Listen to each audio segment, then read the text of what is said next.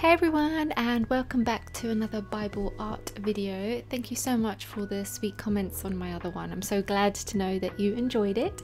So we're back with another one today. So we're on Genesis chapter 24. Now chapter 24 is a bit of a longer chapter, so I get to do two pieces of art for this chapter. And I started with, you can probably guess what it is, the first one, which is Rebekah's jug. So the story is wonderful. It's the fact that they would know if Rebekah was the one to marry Isaac by whether she would give water to the camels. So she's described as very beautiful. She comes down to the well with her jug on her shoulder and she runs and pours water for the man and for his camels. And this is what this part symbolises. So we've got the jug, we've got it pouring water into the trough for the camels. So I'm doing watercolour today, as you can see. I'm not as confident with watercolours as I am with pencil, but I give it a good go. It is harder because the paper is obviously so thin, and usually when you watercolour on really coarse textured paper, so it tends to look a bit better. So it's quite difficult watercolouring on this thin Bible paper, and obviously the water makes it go all wrinkly as well, so that is an extra challenge. But yeah, we're going with the process. As you can see, I'm needing to blot a lot because it's hard to keep white spaces when you're watercolouring. So the best way to do that is to make sure it's wet and then just dab it with a bit of kitchen roll. And I kind of do the same process where I layer and get darker and darker to show the depths of the objects.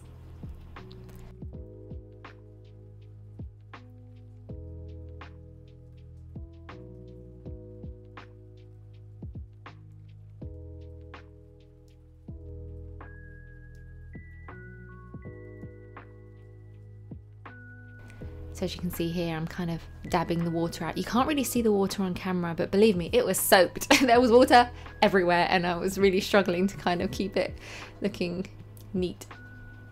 So now I'm doing the water trickling. This was really hard. I found this really difficult to kind of make that look decent, but yeah, we're going with it. So this is a really lovely chapter. I think it's so beautiful how God has given them a sign. So the servant has gone all this way and he's going to know, well, he asked, how am I going to know which is the woman that we want for Isaac? And God said, you'll know her because she's going to be really sweet. She's going to offer water to your animals as well as you. And that's how they knew, and she did it. So God ordained that marriage, and he knew exactly what to look for. And in the background here, I'm just adding a bit of greenery, a kind of like the illusion of perhaps trees and field in the distance without me needing to add the detail. I kind of wanted the focus just to be on the jug here.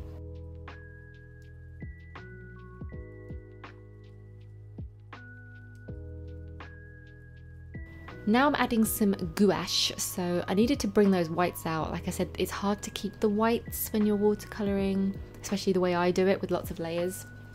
So I just went in with some gouache, which is like a thicker white, and just brought out the highlights in the water a bit more and a little bit on the jug.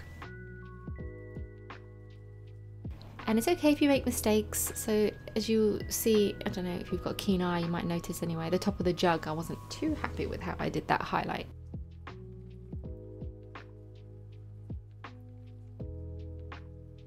And I'm gonna go over it in a second and cover that up. There we are. So it's fine, it's quite forgiving. Yes, there's lots of layers and watercolour is a little bit harder, but the good thing is if you wet it and just dab it away, it goes. And me being me, I just need colouring pencils. I just love colouring pencils. I don't see many other people use colouring pencils with watercolour. I just really like them, and it helps get that bold outline. I really like that kind of look with the darker edges, and colouring pencils just help me do that. And the white pencil was redundant, didn't really do much, so I went back in with some gouache and brightened up those areas that needed it a bit more. It just looked like a big blue plait or braid, otherwise I wasn't loving it. But yeah, I think we kind of went with it. You get the idea. Every piece is a challenge, so yeah, the whole point is as long as you are reflecting on the word and the story as you are painting, then you're getting everything out of it. that you need to get. So I hope you enjoyed watching this one today. Thank you for being here. Remember, Jesus loves you. God willing, I'll speak to you soon. And until then, have a blessed day. Bye.